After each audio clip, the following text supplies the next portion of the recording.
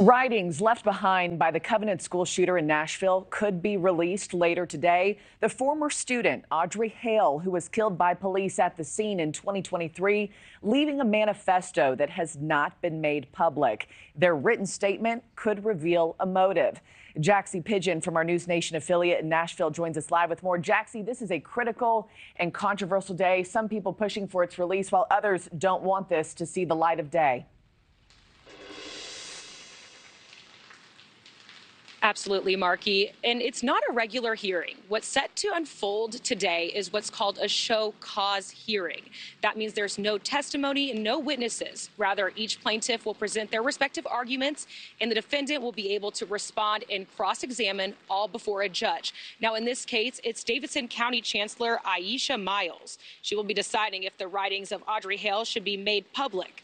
Hale left behind 20 journals, a suicide note, and a memoir. Media outlets, gun rights groups, and Tennessee State Senator Todd Gardenhire requested Hale's writings, and they were all denied under the Tennessee Public Records Act. They feel that information could help experts better understand what was in Hale's mind at the time and how something like this can be stopped in the future.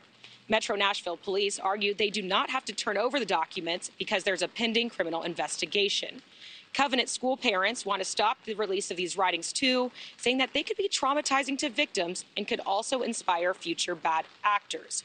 Now, it's not yet clear if the chancellor will have a ruling at the end of this hearing, but we'll continue to have live coverage here on NewsNation throughout the day. Live in Nashville, Jaxie Pigeon, back to you. Yeah, thinking of those families, I know it's an emotional and sensitive day for them. Jaxie will check back in just a little bit. Thanks for watching, everybody. Go to joinnn.com to find NewsNation on your television provider. Also, don't forget to click that red subscribe button below to get more of NewsNation's fact-driven, unbiased coverage.